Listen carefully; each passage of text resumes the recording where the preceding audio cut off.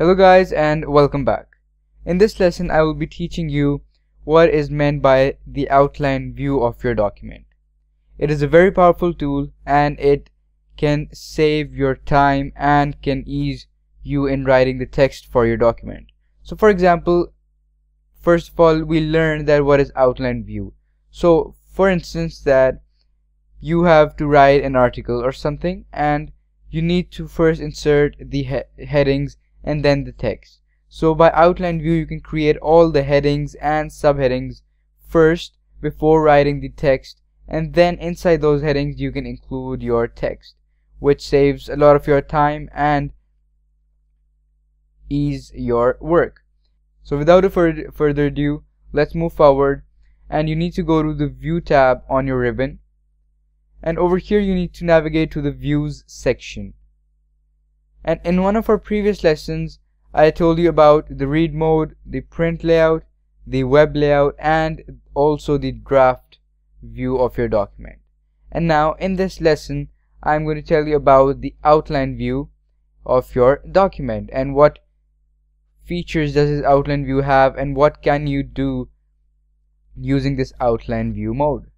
So first of all we need to delete this text over here. Okay, great. So now once you have a plain document over here, Word document, you need to click this outline view in your views section.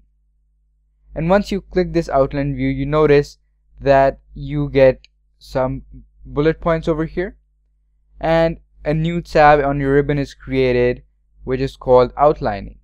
So basically this means that you're outlining your Word document first, or your article, or whatever it is. So you need to select the levels first. So the headings contain 9 levels. The first level, the second level, and these are gradually the subheadings made once you write down your headings on your Word document. So we'll start off with level 1 heading, and you can also choose that you want to only see the level 1 headings or the level 2 headings or all levels. So let's go with all levels for now. And over here let's suppose that we're outlining our documents for the continents as heading level 1, and the subheadings will contain the countries present in those continents as level 2. So let's go with the first continent, which is Asia. Let's press enter and go to level 2 now. So notice as I click level 2 over here, it indents the bullet point to the right side, which means that it is a subheading of this first level 1 heading. So let's include over here China. If I press enter, it will move me to the next line within the same level. So let's add India, let's add Pakistan, and so on. So we have these 3 countries, let's say, in this continent Asia. And now if I press enter, it will keep me in the same level, which is level 2. And what if I need to add a new continent over here to my heading level 1? So I need to go to this outlining tab over here and simply click level 1. And notice it indents me back to the level 1 heading position. Let's name another continent, for example Africa.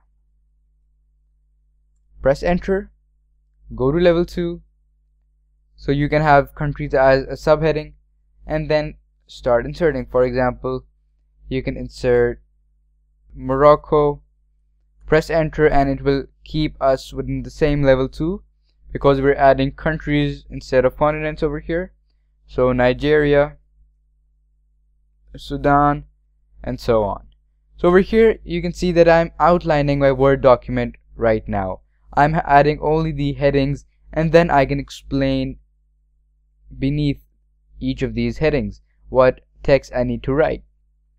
So once you're done with the outlining, you can easily click close outline view. And once you click close outline view, you notice that you have the headings, which are a little bit in a bigger font than the subheadings, and you have the subheadings as well, which are a little smaller in font than the heading level 1.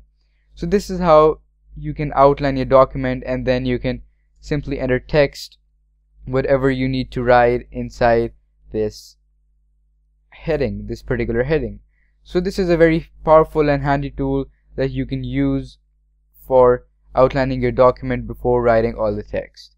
And just to recall, it saves you a lot of time in writing an article or anything you're writing.